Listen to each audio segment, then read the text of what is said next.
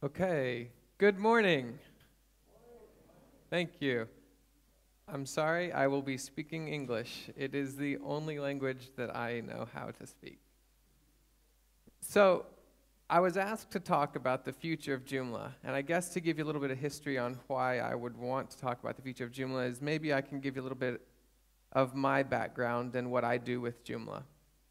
So, I started working with Joomla when it was not called Joomla, before Joomla days. And I used it pretty much to develop websites for clients. But as time passed and Joomla began to come around, thank you, I got more involved with it. And it started out learning it myself, and then as I went along, I started to get more involved in the community itself. And recently I became the Community Development Manager for Joomla. And so that means a really long title, and all I do is I get to talk to people all the time, all over the world. And so I travel, and I visit events like this at Joomla Days, and I get to interact with people and kind of get a feel for the community and what everybody wants to see Joomla do. So that kind of is one aspect of why maybe I can talk a little bit about the future of Joomla.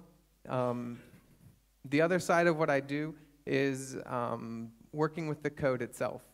I'm on the production leadership team now, as of recently. So that team is in charge of the code and the release cycles and things like that. So I work a lot with the code. In fact, I've written quite a few extensions. I've written stuff for Joomla core. And I also work with the framework. And because it's early in the morning, and you guys probably aren't super interested, just kidding. You all want to be here. You all want to hear this. How many of you know what the Joomla framework is? If you can raise your hand, so I know. Sweet, that's awesome. Okay, so the Joomla framework is really cool, and I enjoy working on it a lot. I have written several applications on it. And in fact, shameless plug, I have a session later to talk about building on the framework. So if you're interested in that, definitely come to that session and we can talk more about it there. So, because of my role with the community and because of my role with the code, often I'm asked, well, what's coming next? What's Joomla going to do next? So I replaced our typical exclamation mark, the bang at the end of Joomla, with a question mark. Because really that's kind of what we're looking at here is what's ahead with Joomla. So, goals for the future. What are some of the goals for the future? This would be the biggest one, right?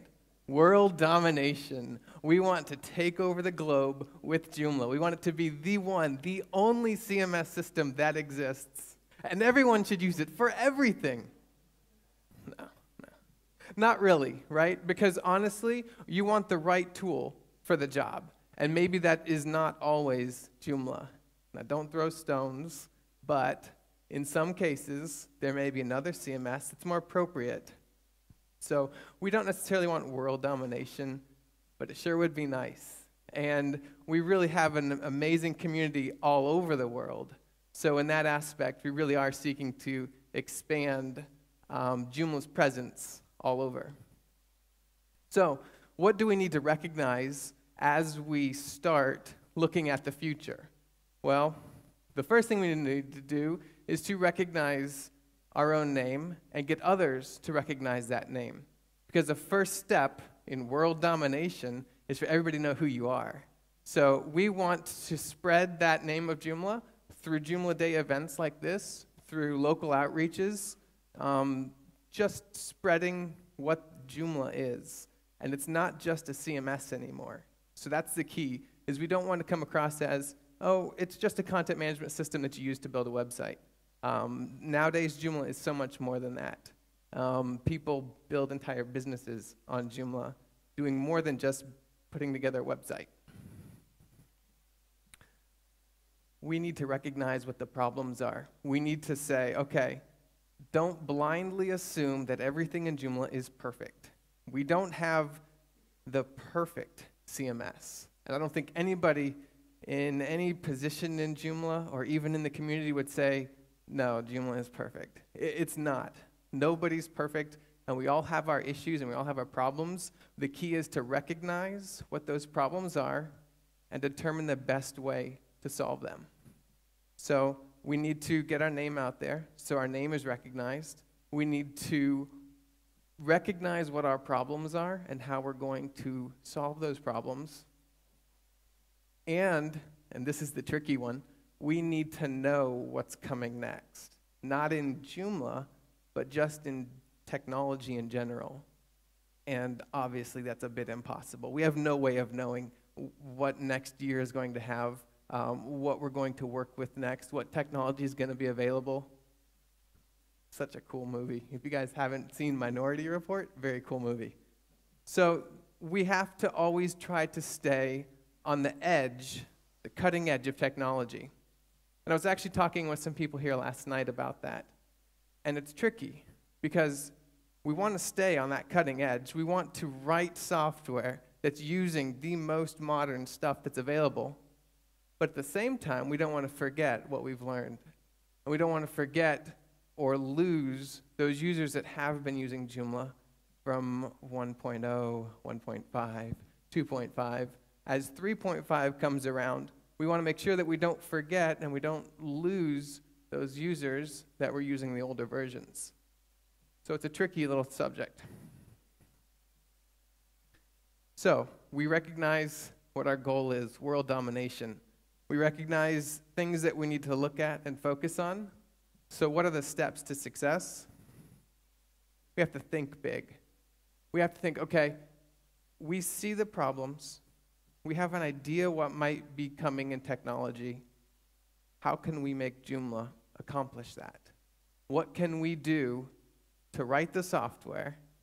What can we dream up that's going to make this software better than other software? That's going to make it more user-friendly, going to make it easier and more fun to use. And the key is to just to dream, right? To have a good time, to enjoy it, and to think crazy, wild thoughts, because you never know, that might be that next key feature of the next version of Joomla.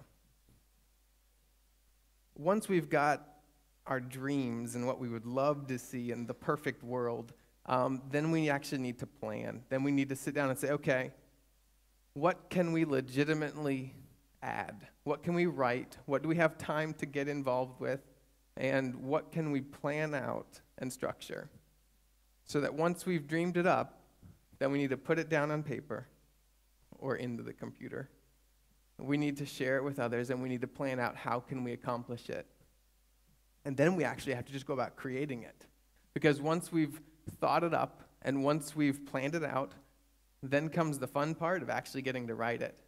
And that is fun. I love writing code. And if you get to talk to me, I'm a complete geek. You will see me. I give 2 more sessions today, and both of them are on coding. I love to talk about code. I can talk about it all day long with you. If you've got code questions, come and talk to me about it.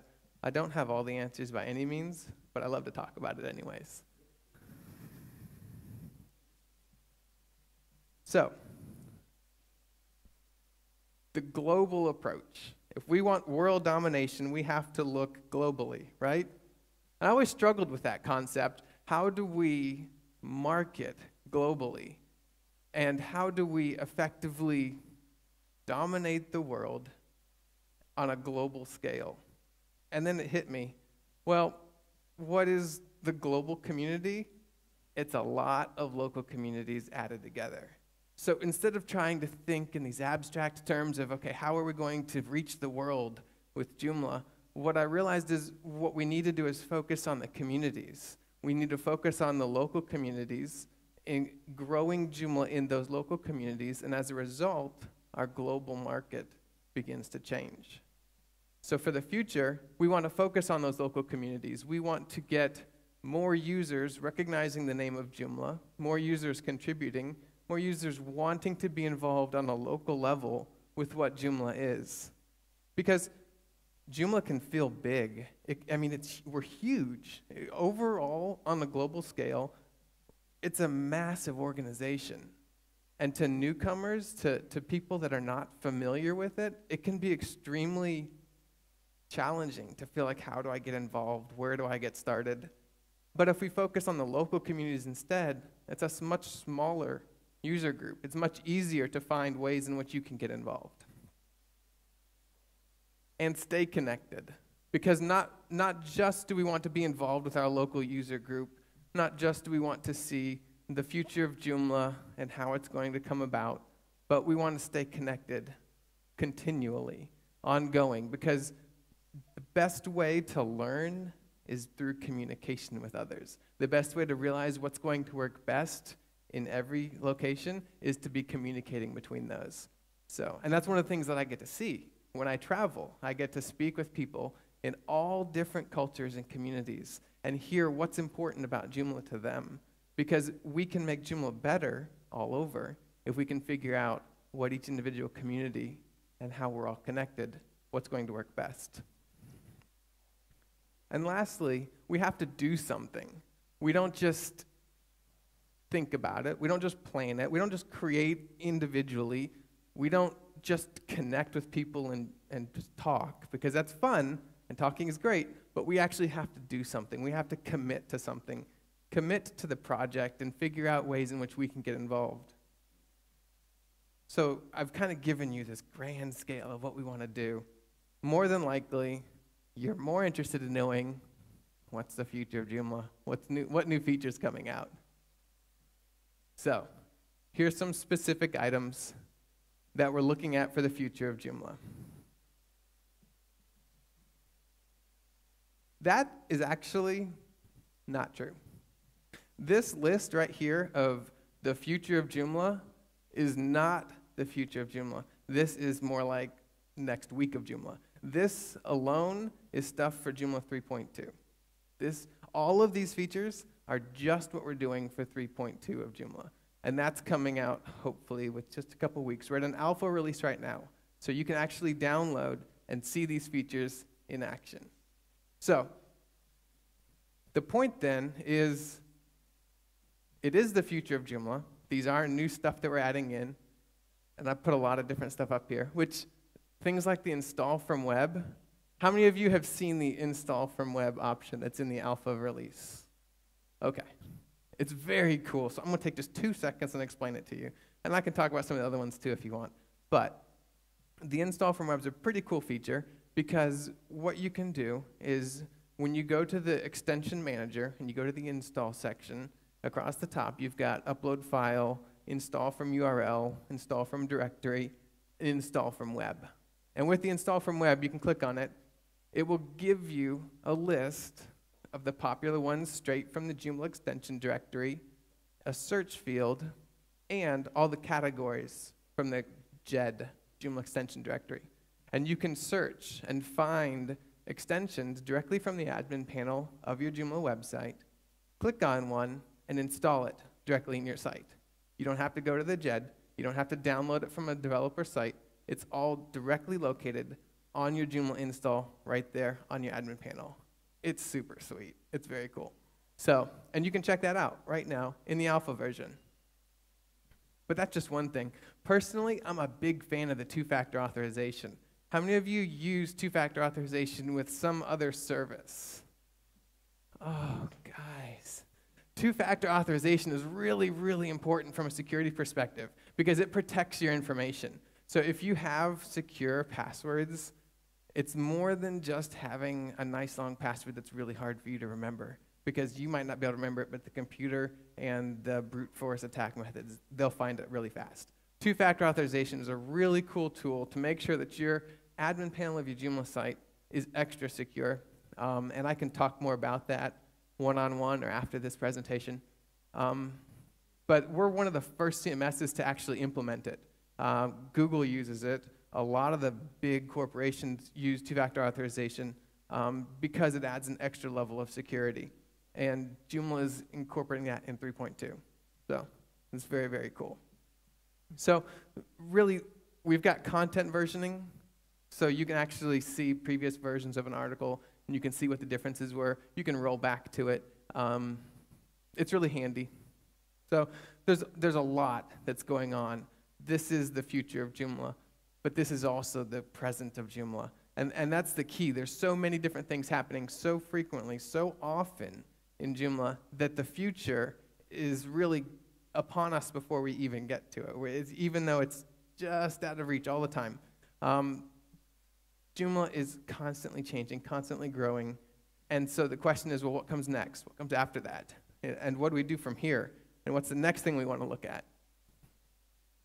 So if you're interested, there's a roadmap on the developer site. You can go here and you can see a list of global big ideas that we want to see Joomla do.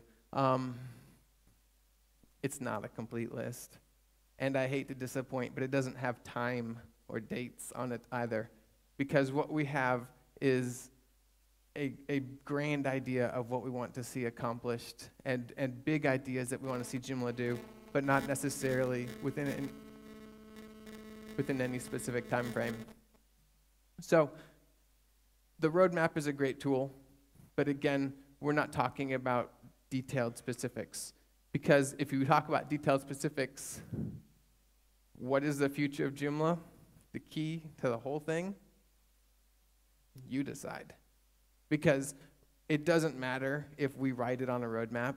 It doesn't matter if we dream big and come up with something, or if you dream big and come up with something. What matters is what we get people to decide to work on and get involved in. And so the future of Joomla really comes down to what you want the future of Joomla to be and how you want to get involved with Joomla and the Joomla project. Because we're all just volunteers. We're doing this because we love the software, because it works for us, because we make a lot of money with it, right?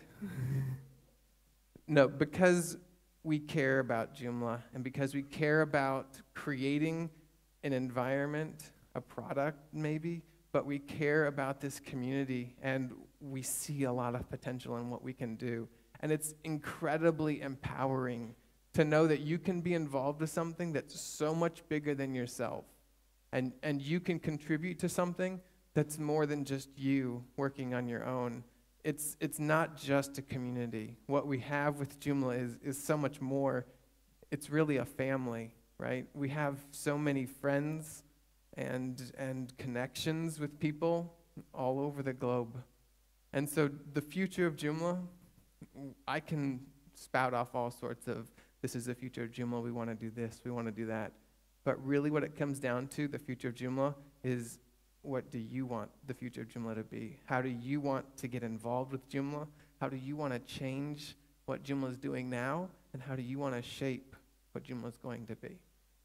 So, thank you very much for your time.